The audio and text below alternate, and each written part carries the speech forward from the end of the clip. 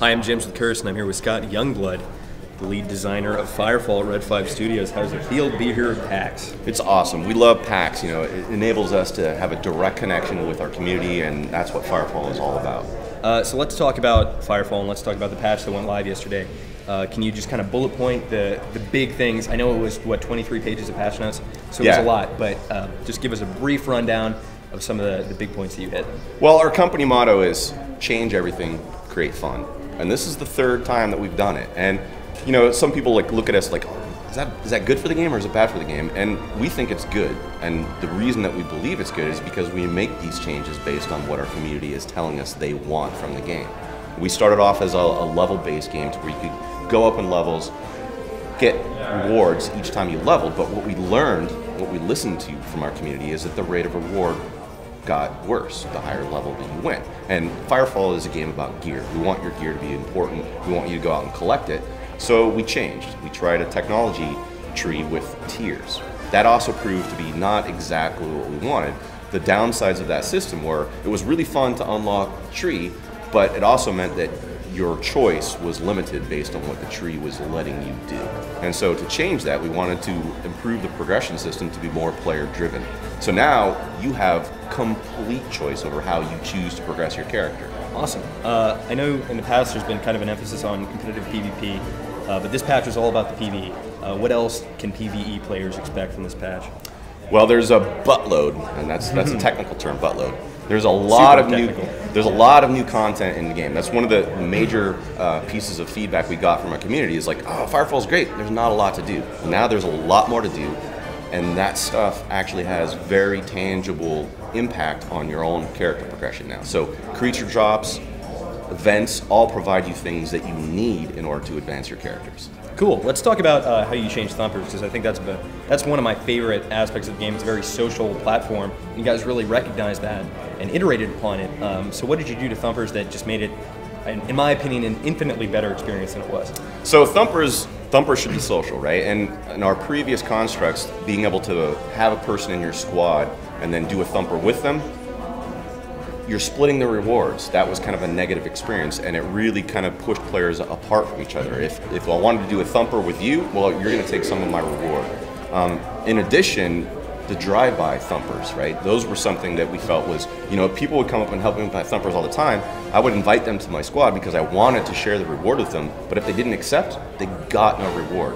Now, thumpers are much more social oriented. So when you put a thumper down in the world, the thumper advertises itself on the world map. So you can press M, bring up the world map, and you'll see what thumpers are going on. In addition, you'll know what resource that particular thumper is getting, and you can go there and help those people do their thumper with no impact on their progression rewards. So it's awesome.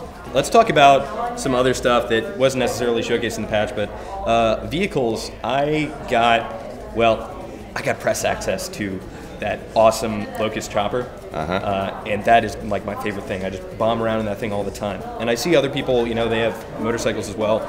Are there any plans for additional vehicles as time progresses? Absolutely, right? And so we're just getting started in terms of the technology of Firefall. We've been focused all on player progression right now. And the LGV is part of the player progression, but we have this other thing called armies. And armies will have its own wealth of technology that is going to have a lot of vehicles associated with that as well. Are armies equivalent to guilds? Yeah, basically it's our version of a guild, and we intend to provide a lot of mechanics around the army that make Firefall more fun for people who want to play with their friends. Okay, and you teased a little bit, unofficially, army versus army combat in kind of an open world, the overworld setting. So it's no longer an instance thing that you queue up for. Maybe you declare war with an army, and this is all still on the drawing board, but can you tell us a little bit about that? So the progression in Firefall is all about technology, and in order to advance your technology, you need to get resources and experience.